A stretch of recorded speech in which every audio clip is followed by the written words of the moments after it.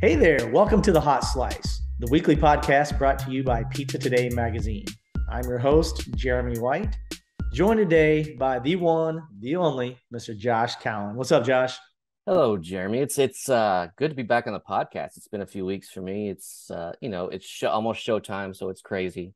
A lot of things going on, but I'm happy to be on today with you and our fantastic guest.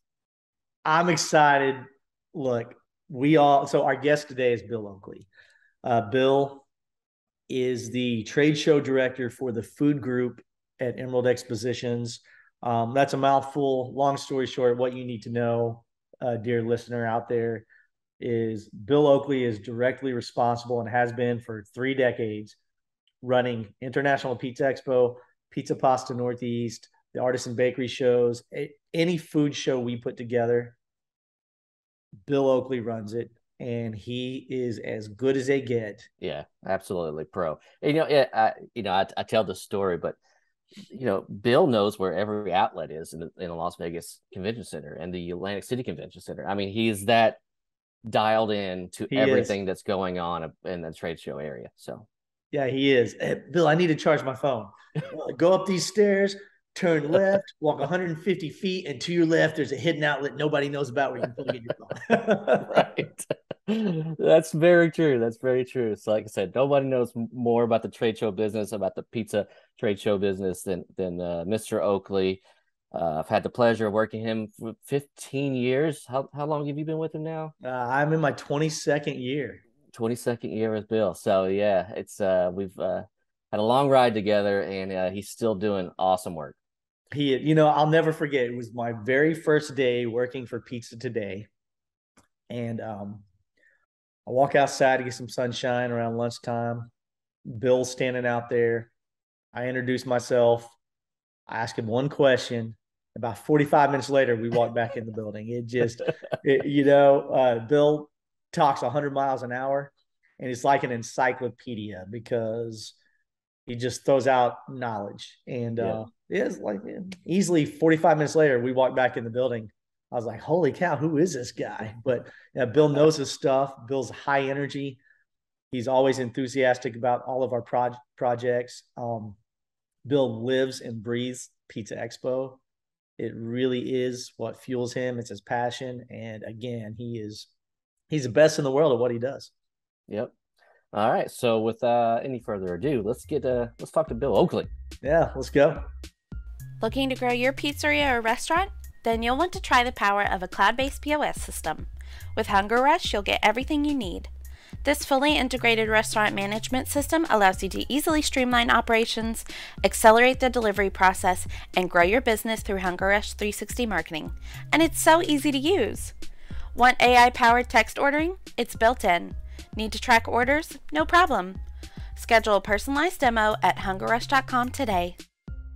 Performance Food Service is proud to deliver high-quality products, innovative technology, and custom operational solutions to restaurants of all sizes across the country. The flagship division of Performance Food Group, with deep roots in the restaurant industry, Performance Food Service has been the exclusive distributor of the Roma family of brands for more than 65 years. This signature relationship has allowed Performance Food Service to become a leader in the pizza and Italian segment of food service nationwide.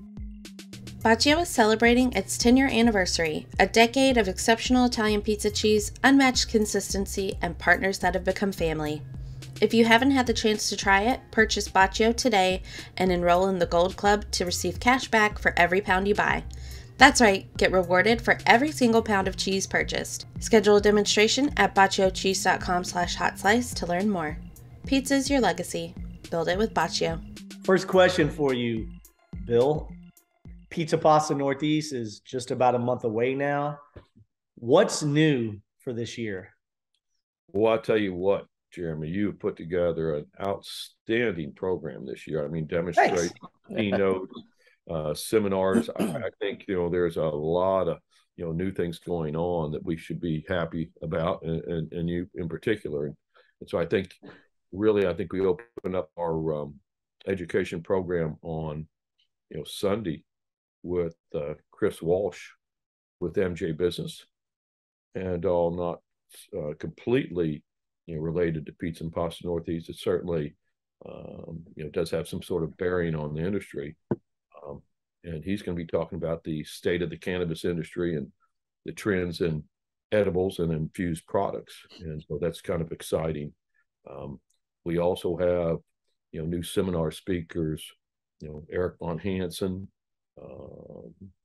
with Calente Pizza and Draft House, Pittsburgh. Yep. Michael Andro, E&D Pizza Company. Yep. So I think they're all really good, additions to our lineups. I think we have 2 great keynotes this year. Yeah, talk about the keynotes. Well, we've got that hard working. He's there 6 days a week. Paulie G's of kind of world renowned fame and Paulie G's Pizzeria, and so I think he's going to be our opening keynote speaker. I can't think of anybody better in the Northeast, and Agreed. so I think that's a great attraction for anybody coming to the show. It's a really great.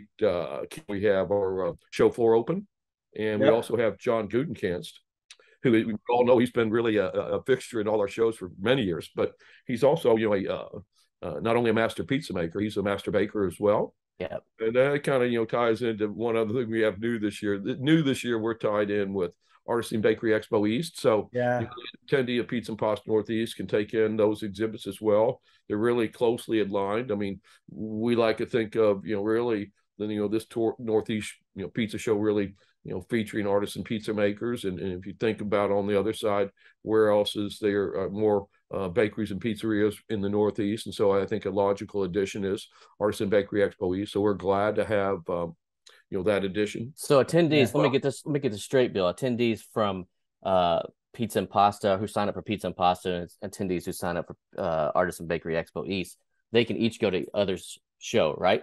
Yes. Sure. It's located in really the same hall, the same show floor.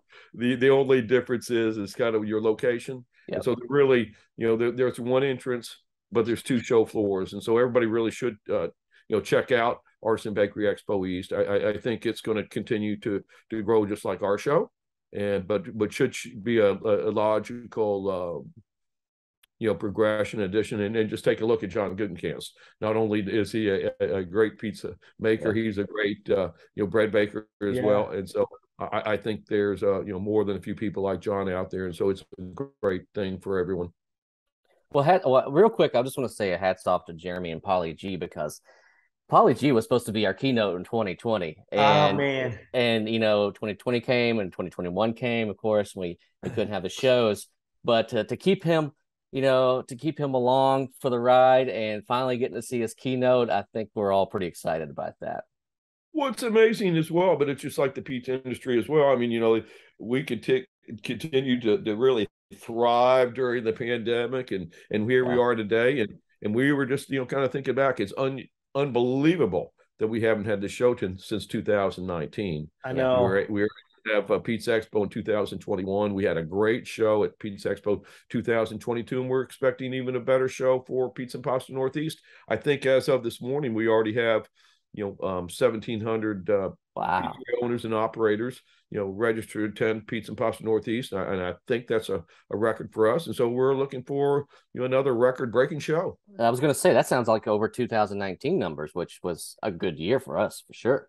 I think, if all thing goes like it did for Pizza Expo, we could very well have the largest crowd ever at Pizza and Pasta Northeast. And so everybody ought to make plans to attend. It's a great place to, to shop, network, learn and taste. Yeah, it's phenomenal, Bill. I mean, look, worldwide pandemic, obviously it knocked us on our butts like it did everyone, but it did not knock us out. We got back up swinging. We've put together a phenomenal show, and you are the leader of Pizza Expo, Pizza Pasta Northeast. You run the trade shows in Emerald's Food Group, and you are the consummate professional. There's nobody better than you in the entire world when it comes to putting together a food show. And what you've got put together for a month from now in Atlantic City, potentially record-setting after a 2-year hiatus, is just unbelievable, and I cannot wait to get to the show. It's going to be so awesome. I can't wait either. It seems like it wasn't too long ago we were together in Las Vegas, but it's been way too long. So we're going to see a lot, friends and a lot of the best pizza makers and pizziolas operators, experts in their industry there at Pizza and Pasta Northeast on October 16th and 17th at the Atlantic City Convention Center. We have a whole new yes, whole new group of competitions going on now. We so do. If you'd like to touch on those. God, in all reality, I don't think we've ever introduced more new competitions ever at any of our shows since the inception of Pizza Expo. Because this year at Pizza and Pasta Northeast, we really have 3 new, competitions. Kind of led off with the Best of the Northeast, which features 3 divisions, traditional, non-traditional, and Neapolitan. I think we've got 40 already entered in, traditional, non-traditional, which is full field. Neapolitan, if you're a Neapolitan STG guy out there, I suggest that you register now and enter the competition. I think we still have probably at least 10 spots remaining in that division. Everything else is sold out. It is supported by the Fiero Group this year, which is new. Certainly be putting a spotlight or showcasing their ovens. And in addition to that, we have, what was going to be a new contest back in 2019, but 2020, which didn't happen, but that's the Calzone Championship. And I think what a better place to have that, which is up in the Northeast. So that's really cool. I think, that's sold out almost instantly. And so I think that's going to be really, really fun. And probably the most interesting and should be one of the most enjoyable competitions we've ever had is the Young Pizza Maker of the Year. Yeah, that's new. We've kind of thought about it a couple times. International Pizza Expo, but thought it would be a great thing to insert better than looking at what may be the new face of our industry, competing here in the Northeast. And we know a lot of young pizzaiolas that live and work up here, and I think we'll see even more at the show, and should be a great thing to end the show on Sunday, coupled with our first ever happy hour. And that's right. That'll be going on. We've kind of kicked that around a few times, but this year, we're making it happen. That's being, sponsored by Grande Cheese. And so everybody on the show floor will certainly have their access to, beverages and light appetizers in addition to what's already going on. Yeah. And so we think that is day one of a show. And so we've got a lot of things at the end. And like I say, if you go back and take a look at, we've got new timely sessions that Jeremy's, put on the schedule. We've got dealing with inflation. I think, just today, I think we all know that, interest rates are going up. Inflation certainly in the system, and how to deal with it, and maximizing online ordering couldn't be hotter than that. And I think those are both brought to you by Mike Bausch with Andolini Pizzeria, and so that's really good. And Nick Bogatz has labor shortage and strategies to hire retain, and I think those are really timely sessions. And I think if you want to learn more, you need to come to Pizza and Pasta Northeast. Yeah, and I'm so excited about the calzone competition. And when you talked about that, I also get a little laugh because this is 2022. We first started talking about maybe doing a calzone competition in late 2018, and then we were going to make it happen in 2019, and now here we are. So it feels like this is going to be our 5th or 6th one, when in reality it's the first one. We've just been talking about it for so long now. I designed that logo so long ago. I was like, surely we'll have one since then, right? No, we haven't. It's on the 4th logo now. But I think everybody we've rebranded it 3 times.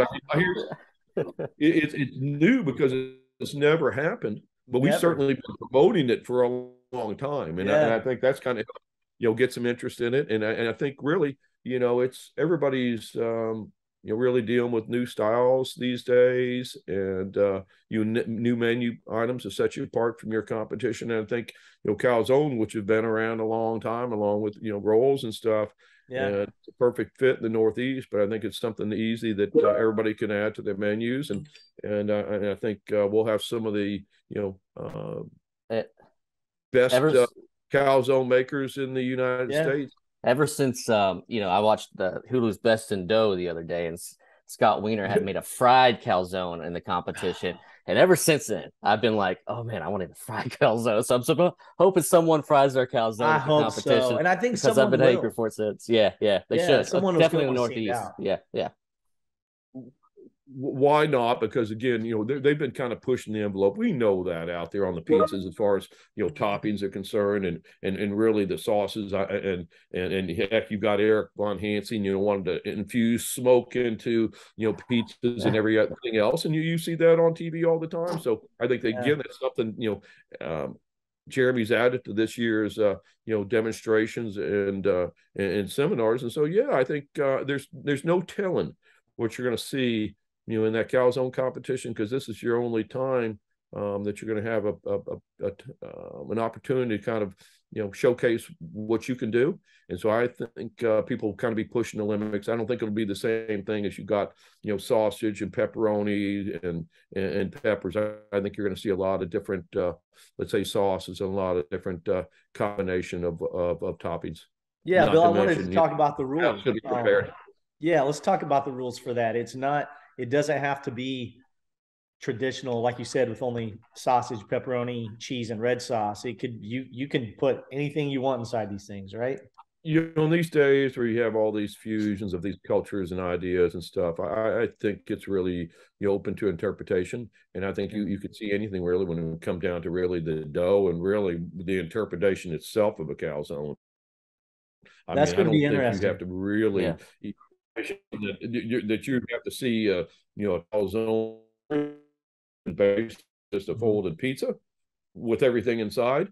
I think it could be anything that we're going to see out there, and I think that's kind of the cool thing about this competition. It doesn't kind of limit to what you've got to do as a style. It just says really what a calzone is. And so I'll say, like a lot of the competitions today, just because I can call anything a calzone. Yeah. We'll see what people come up with. Now, at the end of the day, how's that going to be received by the judges? We don't know, but it's their time to go out there and kind of see. And I'll say, the maybe the wildest interpretation could be the winner. Yeah. Josh, I'm with you on that fried calzone, because I'm not a person who, when I go out to dine with my family, I can count on one hand. I'm 47 years old. I can count on one hand the number of times I have personally ordered a calzone for myself. I would rather just eat pizza, just full transparency. Just give me the pizza. I do enjoy calzones. I just never order it. If it's put in front of me, I'm going to eat it, but I never order it on my own. And then when I saw that fried calzone, I'm like, okay. Yeah. I think I might go order one of those now. I've had one once before.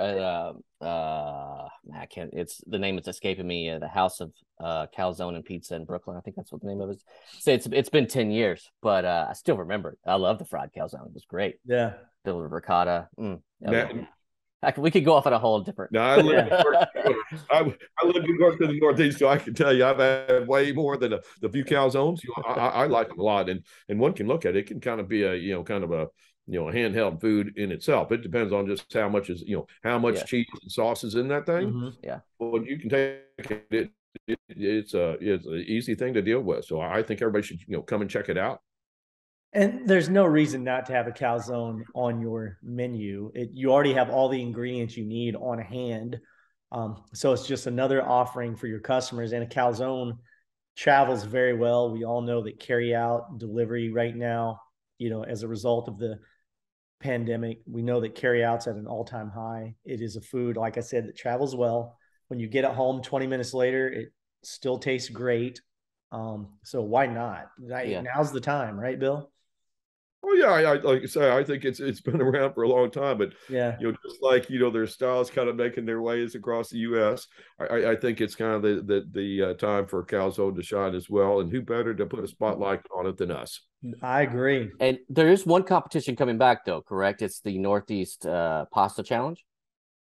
Well, the Pasta challenge is certainly, back. It used to be a two-day competition. It's now 1 day, so we could, bring in the calzone competition. Yeah. But I think that's really a little bit better, because what that competition is going to be about is each competitor kind of doing their signature pasta.